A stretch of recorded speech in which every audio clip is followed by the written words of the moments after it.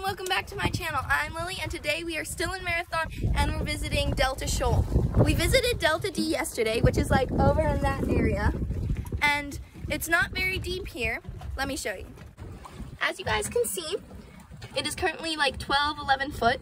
That's how this whole area should be. Might go down to 15. But we are right here, and Delta Shoal, we're actually a little just far of it. It's over there. But as you can see, there's like this 40-foot drop off, and all the big sharks would be coming in from the ocean to eat the reef fish.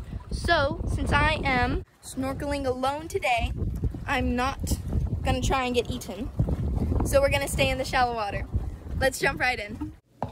So here we have one of our spiny lobsters. I kept trying to grab him, but he kept putting his antennae in the way, and I couldn't grab him without getting poked.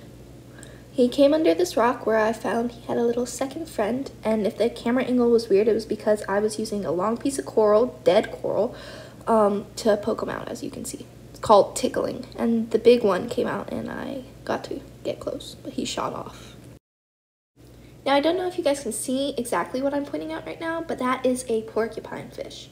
So I was getting close to him, and these are quite large fish actually. They're like a foot long, maybe a foot and a half, almost 2 feet. And I was trying to get close, but he wasn't very friendly and kept swimming really fast.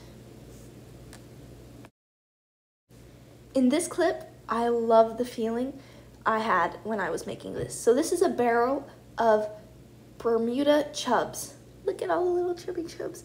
But I was in this barrel, and it truly makes you feel like you're a fish. Like, this feeling is just so amazing. You have to be in a barrel when you're in the ocean. So there I'm pointing out a blue parrotfish. Those little yellow ones to the right are porkfish. That was a really large blue parrotfish, and he let me get moderately close, kind of skittish. And look how big he is. That was a big parrotfish. Here we find him again, chowing down on some coral.